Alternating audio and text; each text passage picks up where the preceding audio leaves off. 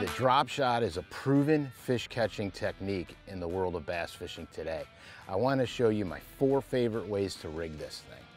The first way I like to rig it is a traditional nose hook style. The second way is a wacky style. I use a Texas style drop shot setup, and then I use a power drop shot where I'm actually fishing the thing on a 7.5 foot flipping stick with 17-pound fluorocarbon. Okay, first off, we're gonna do the nose hook.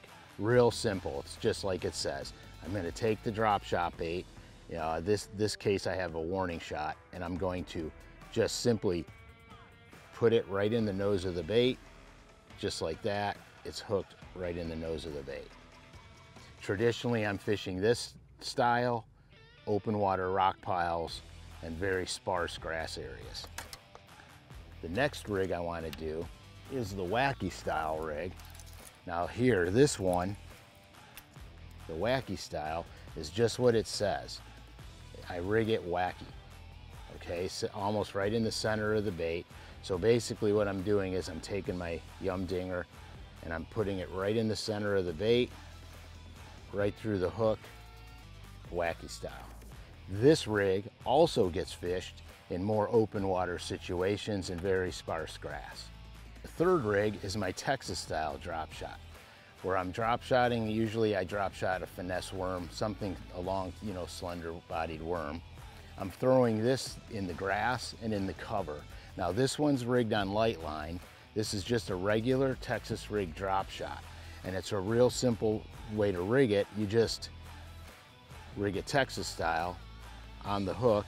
I like to Texpose the hook, and that's it. Nice and straight on the hook shank. Perfect, you're done. Throw it in the cover and let it do its job. Now, the last thing I want to show you is the power drop shot rig. I'm using a Magnum finesse worm. This is a giant bait. 17-pound fluoro, 7.5 foot flipping stick. This is a workhorse. Pitch it right in the heaviest cover, the heaviest grass areas, and let it do its job. It's a phenomenal technique and overlooked by a lot of anglers. This can put a lot of extra fish in your boat. These are my 4 favorite ways to rig a drop shot rod. It covers every situation that you're going to encounter when you're drop shotting.